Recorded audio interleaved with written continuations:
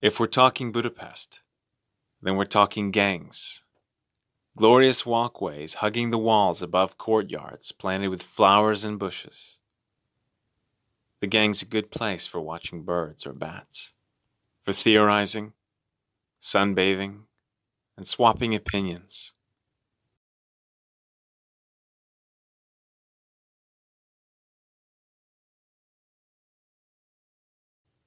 The Virginia creeper opposite has put down roots at the base of our house too, making our building a refuge for ants, spiders, and centipedes. We can get even higher than this, though. Up to Normafa, to Harmos Hotar Hill, up to the tomb of the Ottoman poet dervish, Kel Baba. Views open up from lookout towers, restaurant terraces, and from Budapest's Ferris wheel.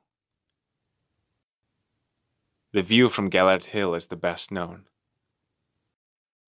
I have also pushed my children up to the castle district in a buggy. They need to get used to heights. That's how my children like to swing, too. As high as the sky. Sometimes the sky is within arm's reach. At other times, it is out of reach, even in an airplane.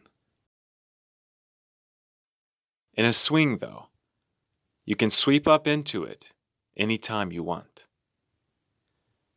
But the deep places of the city are at least as enticing as the lofty ones.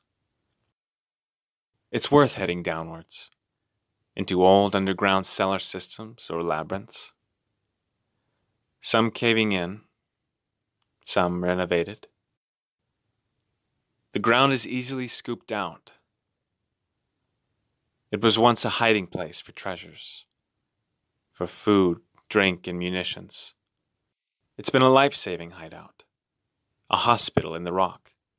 The depths guard dripstone caves, which inspire wonder and also bring healing. The famed therapeutic waters, for example, flaunting their liquid treasures in pellucid drinking halls, in pleasing Turkish and Art Nouveau baths. Sometimes we have to descend into the depths. At other times, we do it for fun. Creeping underground like a mole or a worm. The difference only that the passages we enter have been pre-prepared. Following dirt tracks deep into the earth, or riding on long flights of swift-moving stairs, as the draught tugs at your hair. There's also the metro. We go down as far as the belly of the earth and climb higher than its chest. We move between levels. Out of the city's navel spurts the fountain on Margaret Island.